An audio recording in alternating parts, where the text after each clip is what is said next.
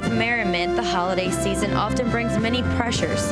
It's no wonder that with so much going on, including holiday parties, entertaining guests, and financial pressures, stress and depression can take over.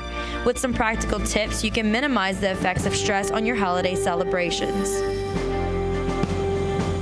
All right, welcome to Your Health with Terrebonne General Medical Center. I'm Martin False, and our guest tonight is Giselle Grisoli. And of course, Giselle is with Mary Bird Perkins Cancer Center at TGMC. She's a licensed master's social worker, and there she is. First time on the program. We certainly welcome her aboard. And we're going to talk about tonight something that we're all very familiar with, especially during Christmas and holidays in general, stress. So, Giselle, let's just basically define stress for the audience tonight. Okay. Stress is just the way we feel when everything seems to be too much to handle. We feel very overwhelmed and we question our ability to cope. Stress is also a normal psychological and physical reaction, and it can be considered positive or negative. But tonight we're going to be talking about negative stress, as it can increase over the holidays for many of us. Right, so just to throw something in between, stress is normal, so we're all okay when we have a little stress. Of course. That's good. Yes. Okay, well look, let's get into holiday stress, because that seems to be big talk every time. A lot of people feeling the stress, feeling a little bluesy or whatever. So we have some graphics prepared, but give me some, I guess, examples of what causes holiday stress. Okay. Financial worries is a big one. Everyone's trying to get Christmas gifts for their loved ones, and we sometimes go into debt with that.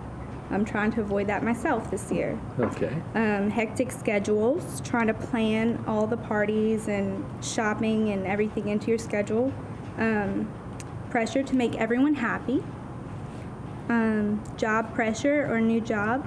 Sometimes people get laid off during the holiday season, or even start a new job maybe at the mall or a seasonal job, and that can be stressful too. They need some extra money. Relationship or family problems. This is very stressful. It's hard to enjoy the holiday season if you're having this going on. Too much family togetherness. Just being around a lot of relatives at one time, that's enough said, really. All the old stories come out, so to speak. Yeah. All right, so just recapping, financial worries, it seems to all be compounded because you got to buy presents and gifts and everything of that nature. And then the hectic schedules, everybody, looking at their calendar, party here, get together here, and everything. So just, what would you recommend? Take a deep breath when you're filling out your schedule and take one day at a time? Yes, make lots of lists, to-do lists. Look at a calendar on your cell phone or on your computer, or just an old-fashioned paper calendar, and just plan things out. And also, on the other hand, I wanted to mention having one or several loved ones deceased, or long distances away, living in other states, or away for work or the military. That can also stress families out, not having those loved ones there. Yeah.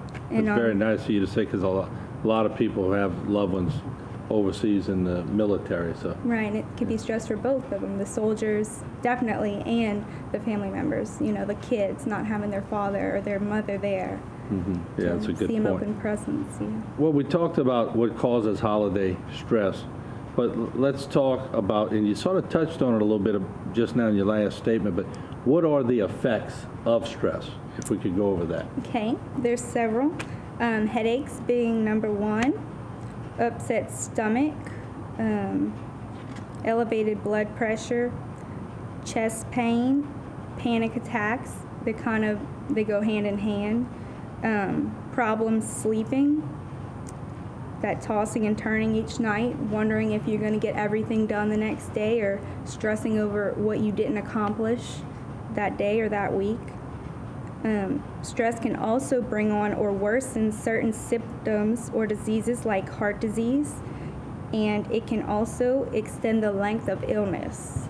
Okay. Now, as we move along, because I know you're going to touch on this in your next set of answers, but how does stress, and I know you see it a lot in your type of work, but how does stress affect the body? Well, research has found that chronic illness, stress can affect that, create chronic illness in people. It affects the immune system and causes as much as 60 to 90% of all illnesses. Physical symptoms include damage to the cardiovascular system, chaos for the digestive system, and they can even prevent women from conceiving if they're trying to have a baby. If they're stressed out, it's hard to conceive. Some stress-related medical conditions include, but they're not limited to, chronic unexplained pain, high blood pressure, ulcer, heartburn, migraine, heart disease, asthma, PMS, diabetes, obesity, infertility, irritable bowel syndrome or IBS, autoimmune diseases, or skin problems. Again, I know that's a big list, and a lot of people in this area attribute all of their illnesses to the types of food we eat and spices and all, but stress, I've been reading a lot on that. Stress is the main culprit, so you bring up a good point.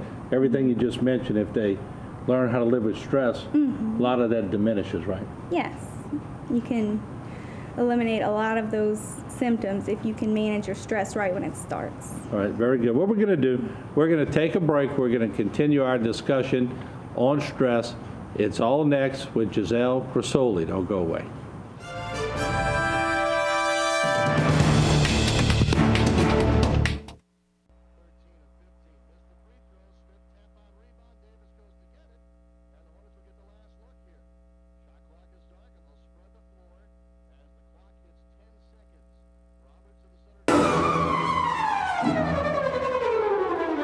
Frequent bathroom breaks?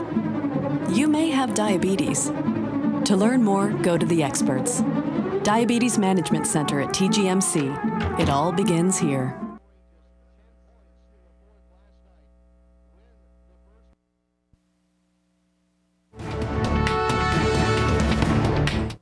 All right, welcome back to Your Health with Terrebonne General Medical Center. I'm Martin False. Our guest tonight is Giselle Grasoli. There she is. She is a licensed master social worker with Mary Bird Perkins Cancer Center at TGMC. We appreciate her being on board. We talked a lot about stress, Giselle. We talked about what it does and what symptoms it creates, but we haven't touched on the aspect of what it can do to a person mentally, and that's a big thing too, isn't it? Yes, very major, along with the health issues. Chronic stress can cause emotional damage that wears away at your mental health, leaving you unable to cope with even the smallest of everyday pressures. You ever just run into somebody at the grocery store and they just, you accidentally bump into them and they maybe curse you out. You don't know, Right. Hey, what's going on with this person? Their trigger or their fuse is a little shorter. Yes, you don't know how much stress that person's going through, how Right. much stress they're, trying to handle. So also, stress suffered in long term can cause mental health problems like anxiety, eating disorders, depression, or lead to substance abuse. This happens a lot. Yeah. So the more I listen to you, and we'll get into some tips to avoid post-holiday stress, but the more I'm listening to you, just a whole bunch of stuff that goes along with stress. So if you can alleviate that stress, you're doing a good job. Right. For your mind, your body, your spirit, and for the people around you too. Yes. Yeah, you're doing it. All right, let's do this. Let's talk about some of the tips to avoid post-holiday stress. What are some of them? Okay, reach out to your family, your friends, community, religious, or other social groups. If your family and your friends are tied up, or even if not, you might like meeting new people. These can offer support and companionship. Volunteering your time to help others is also a good way to lift your spirits. Don't skip your workouts. Did you write that about me? What? You know I've been skipping my workout. Oh, well, I didn't know that, but you should resume as soon as possible. Okay, all right. You could work out at home or at the gym. If you could do just some light weights or yoga if you know how to do that. And online they have several workout programs that you can just do in your living room on the floor. So you can find time to do that. Sleep. When you're busy, the first sacrifice is usually sleep. You may be busier than ever, but getting enough sleep is essential for keeping your stress hormones in check and your weight from creeping up. And I didn't know that. That not getting enough sleep could cause you to gain weight. Okay. Avoid eating out too frequently, because you don't know how those people are cooking that food or how many calories everything is. Yeah, we don't know what they're putting in it. And their favorite seasoning may be not good for us, right? Right. Okay. All right. So avoid eating out too much. That's something I need to do as well. Ease up on yourself.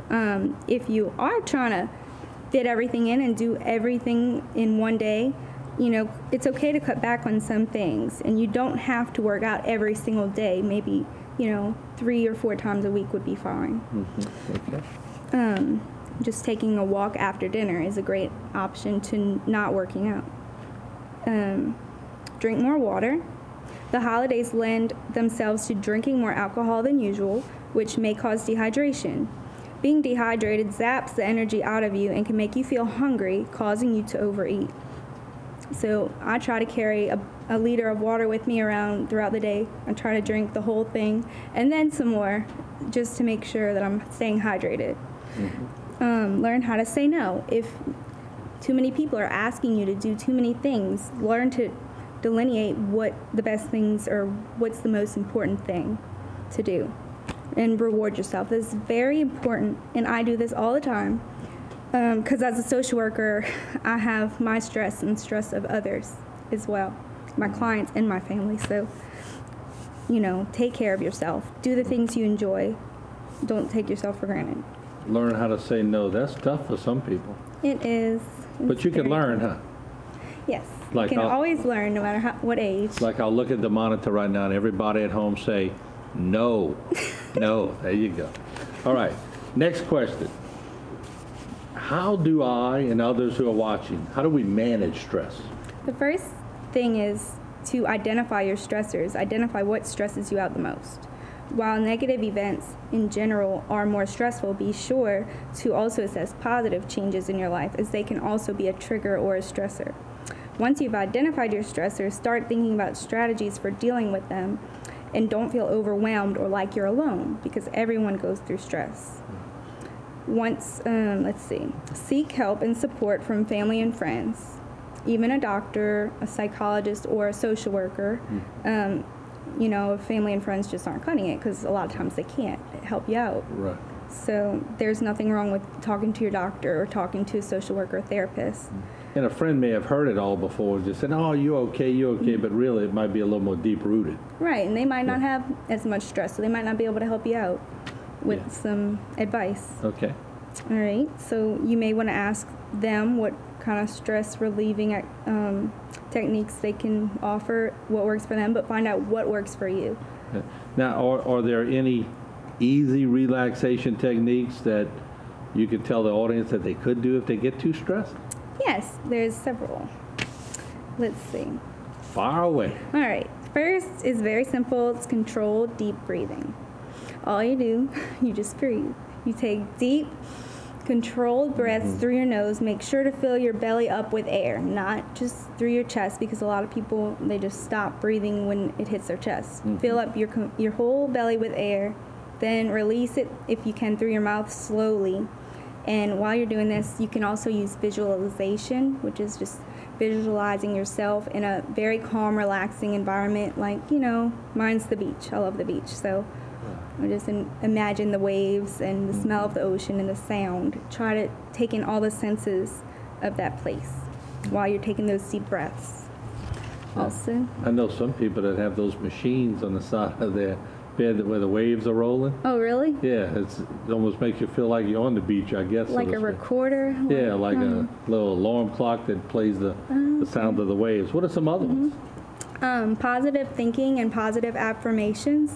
Just staying optimistic.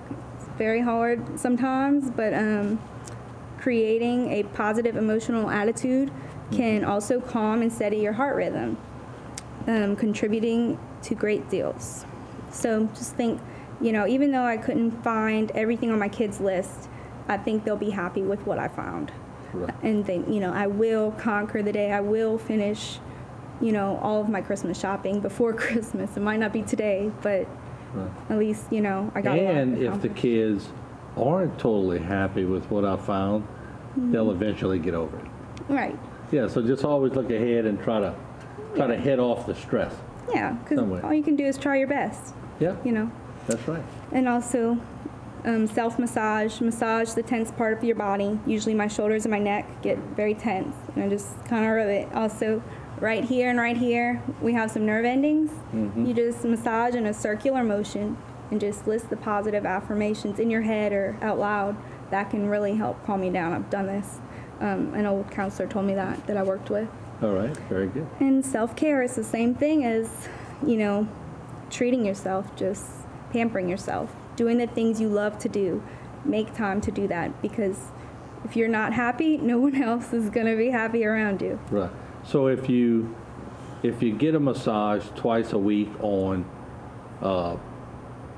all through the months, and then December comes around and you quit getting your massage because you're too stressed, go back to getting your massage. Right. Or just, Right. if you can't afford a massage, ask your spouse or your friends or anyone. And if they won't massage you, just massage yourself. All right. I like your style there.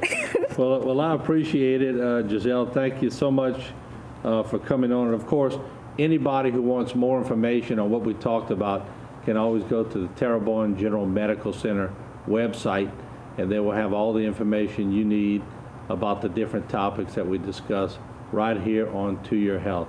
Giselle, thank you so much for joining us. We appreciate it. You're welcome. And I'll see you on the next round. Okay. All right. Have a good night. We'll take a break. Don't go away. We have more on Bayou Time.